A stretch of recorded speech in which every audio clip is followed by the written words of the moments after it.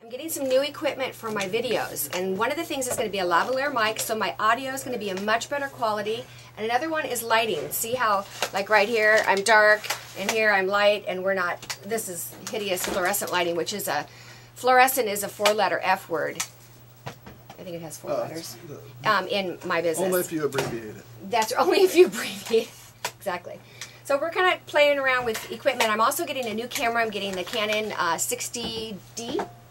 Canon 60D. So you're going to see some changes on my YouTube channel here real soon. It's very exciting. All right, so showing me how to put this together. And I think this is actually a good video for any of the YouTubers that make videos on a regular basis. I think a lot of us, when we get to a certain point, our channels are big enough, we've become partner, we want to know, how do we light ourselves up appropriately? And I've been to a bunch of places in San Diego, and I found this place who really specializes in video. Makes sense to me, right? That would be where you'd go. So here I am, and he's going to show us, and now you're going to get to see kind of behind the scenes what it takes to light yourself up appropriately. Okay? So tell me, Randy. We're actually going to turn the camera off for a second, and we're going to make the set a little bit more user-friendly. Thank you very much. I'm going to move the thing behind you, and then when we come back on, we will have lights on. Yay. Okay, so watch. You're going to see the difference. You see it with a plain backdrop now without all the distractions, and you're going to get to see it in a second with the lighting on.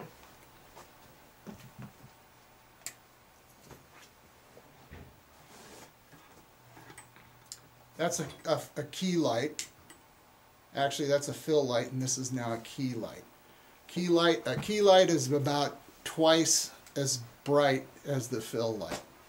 Gives you a little contrast, a little bit of fall off on the right-hand side of your face there. Okay. And is this the one that's supposed to make me look tanner?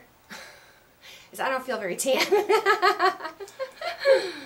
And are these already up to because they're fluorescent, right? They're fluorescent, and they will warm up just a little bit, but they're not your typical overhead type fluorescent. They are color temperature regulated to simulate daylight. Okay. Okay. So is this it? This is it. Okay, so if I come closer to the camera, I'll go down a little bit. That's what I would look like in the camera. You can stand up. So you guys can see if you think that helps compared to if I'm talking to you. Okay, can you turn them off? One at a time. That's, oh my gosh, what a difference. That's the way you normally see me when I'm talking. Or I put a, naked bulb lamp in front of me to try to get light on my face because the back is lit up in my house or something, and then I look like really harsh. So, boy, that's a big difference, isn't it? Now, Randy, would you take the camera and revolve it so they can see what these lights actually look like? Okay, well, let's just do one more. All right. Without the light, with the light. And see how her eyes just jump out at you now? Those beautiful blue eyes. Oh, I'm trying to be nice now. He wants me to spend more money. Can't help myself. Okay.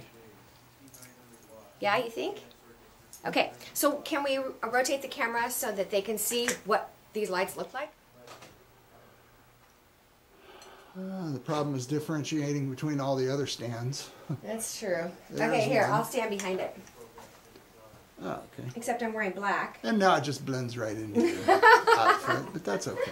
All right. So this is cool, huh? This could potentially be a light that I get to fill in the left side of my face, or what you saw is the right side. Yes. And then, let's see what the other one looks like.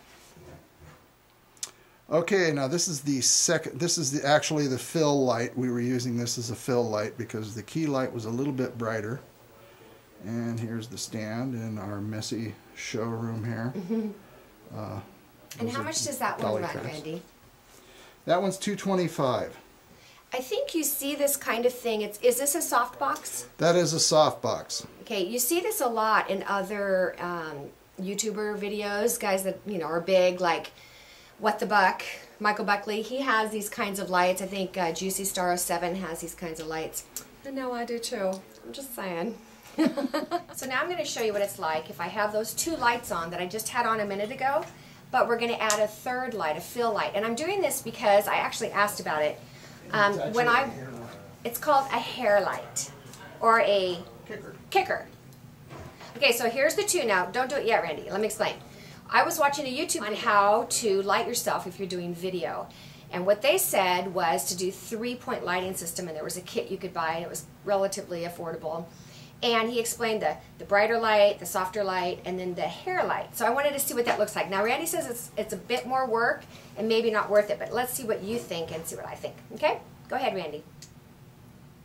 Okay, so that's adding the hair light. Gosh, that talk about highlights in your hair. Yeah, we're going to take it away again and add it again just for...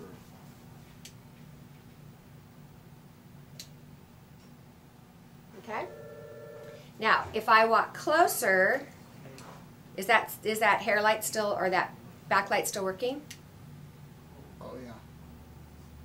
Do it again. What do you think? I think it is. I mean, do you think it's worth it? I know it is. Duh, I can see. Well, the question is it worth $250 to you? I don't know. What do you guys think? Is it worth $250 to have my hair lit? I mean, I do have some nice hair, you know what I'm saying? It's the highlights that are really nice. I'm just thinking, yeah, you know. I mean, when you stop to think of what I pay to get my hair done every 3 weeks, $250 is nothing. Yeah. Yeah, well, because I pay about that much myself. Yeah, I'm sure you do. Okay. Okay, right, so we don't have that on now, but that would be an option. So okay. To me, it's really pretty interesting to see how the different lighting works and how this is going to translate into my home or into a job site. Like when I'm doing installs and stuff, I'm not going to be able to do lighting, obviously. It's just too much to bring with me and everything else. And I can imagine my clients walking into the reveal of their home and you got this whole video camera on a rolling tripod and all these lights. That's not going to work. But when I do things in my home and I'm, you know, teaching you guys tutorials and stuff, I'm going to be using this lighting. So we'll see if it's worth it. Hope you guys enjoyed this. I hope it was informative, and I guess you're going to get to see what I end up buying, right? All right. See you next time.